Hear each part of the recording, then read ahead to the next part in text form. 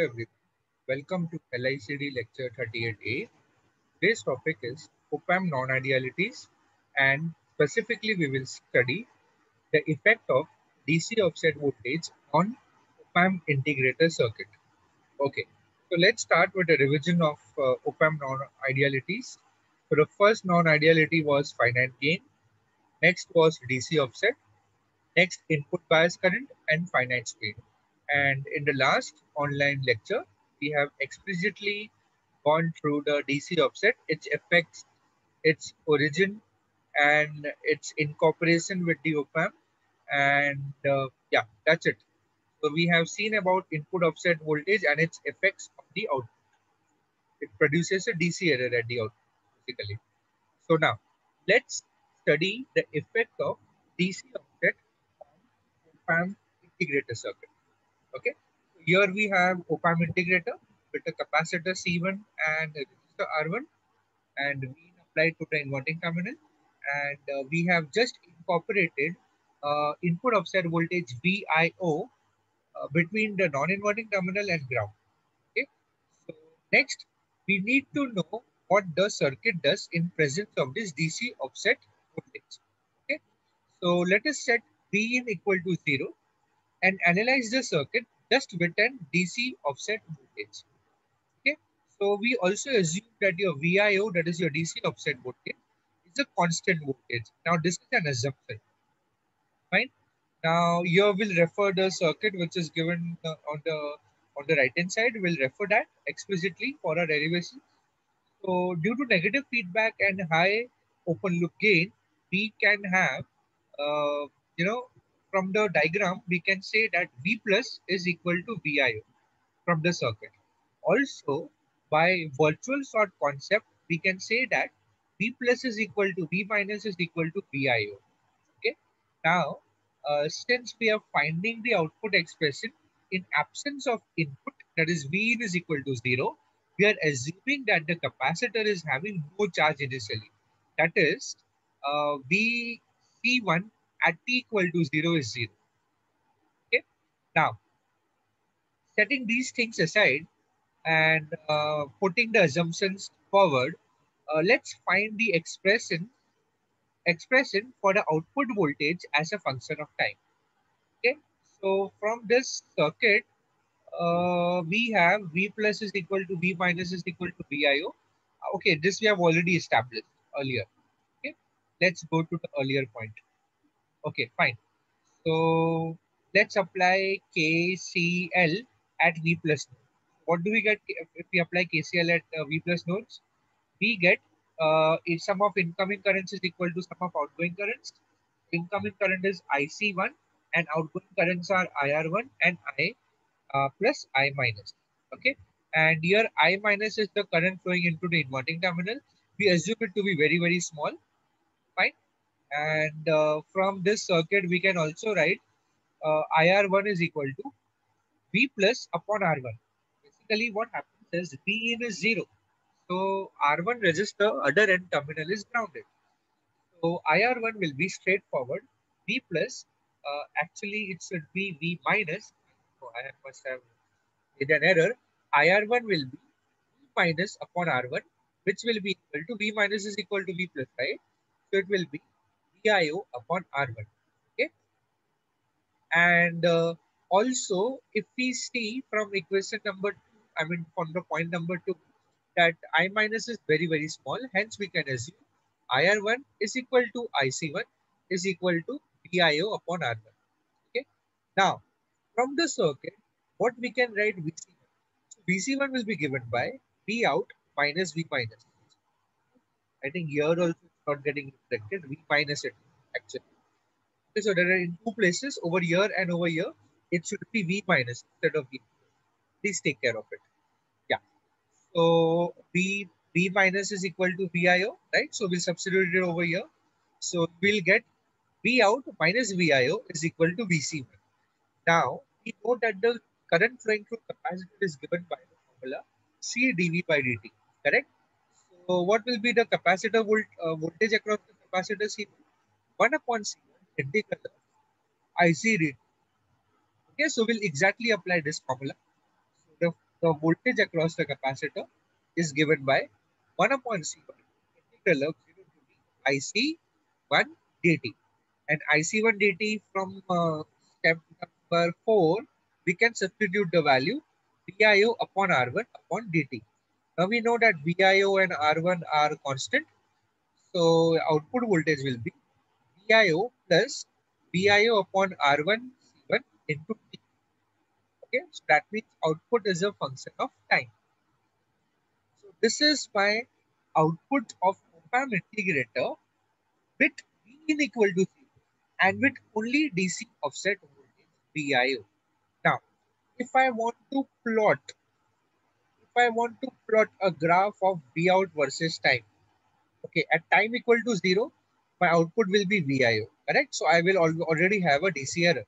And as my time progresses, this V out will keep on rising. So this is represented by this flow is represented as follows. Okay, so I guess you can see this diagram over here on the right hand side. Over here, from if you compare this point number 8, whenever t is equal to 0, my output is VIO, and then with increase in time, the V out slightly increases. Now, how high the V out will go? So, V out eventually, if it keeps on increasing, it will soon reach Opamp saturation. That means V out will be equal to plus V sat.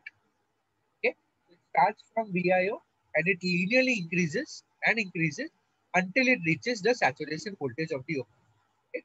So this is the graph of V out versus T even without V in is 0. That means my op amp is driven into saturation even without applying any input. That's a very bad integration operator. Okay, because the integrator should operate whenever the input is being applied to it. So that means the integrator has integrated the DC offset voltage of the op amp and then it saturated it. Okay, integrator has integrated the DC offset of the op amp and then it goes into saturation. So that means what? There is a slide blue color statements written over here. Let's read that out.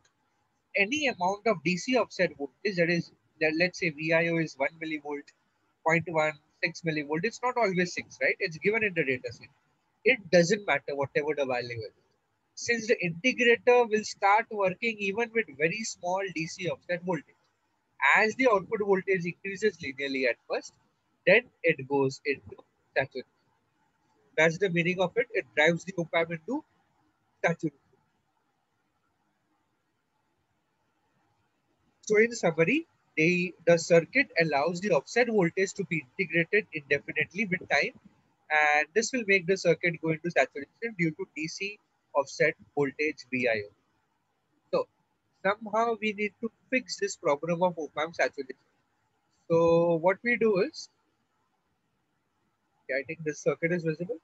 So we add a resistor R2 in parallel with capacitor T1, and we claim that by adding so, my circuit won't be saturated.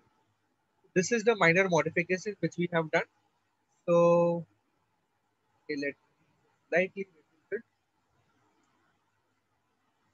Okay, so point number 13 is the minor modification in the circuit of Opamp integrator is addition of R2 resistor in parallel with C1.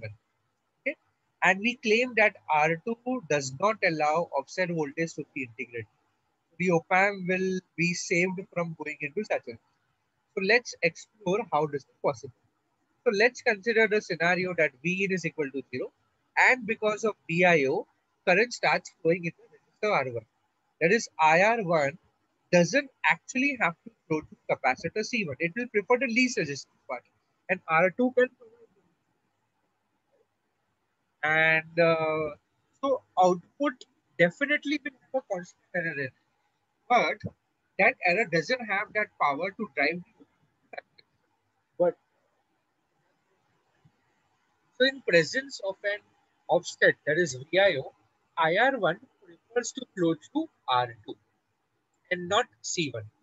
And if we wait long enough, that is if all the transients die out, any due to VIO, So what will happen is the circuit will reach the steady state, and after all the transients are died out, capacitor will behave as an open circuit because we see that the capacitor will block DC, right?